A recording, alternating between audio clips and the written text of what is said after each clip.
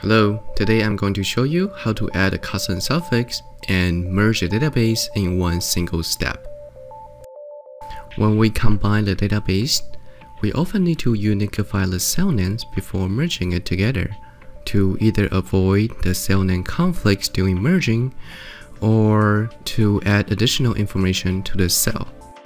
In this example, I have the field database on the left that is generated by Calibre field deck, and I have the original design database on the right.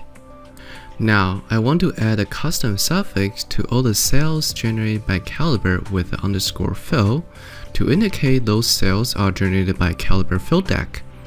This will help me to avoid any possible cell name conflicts during merging, and I can easily tell in the future how I got those cells into my design. To add custom suffix and merge database is very simple. You just need to go to File and select File Merge.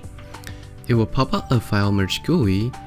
Since I already have both of the database loaded in DESIGNrev, I can just click on Add Loaded Layout to bring both database into the GUI. Now I can just add a underscore field in the suffix section for my field database, and I'm also going to add true in the exclude top option because the top cell in the field database is also the same top cell name in my original design database, so I do not want to rename it.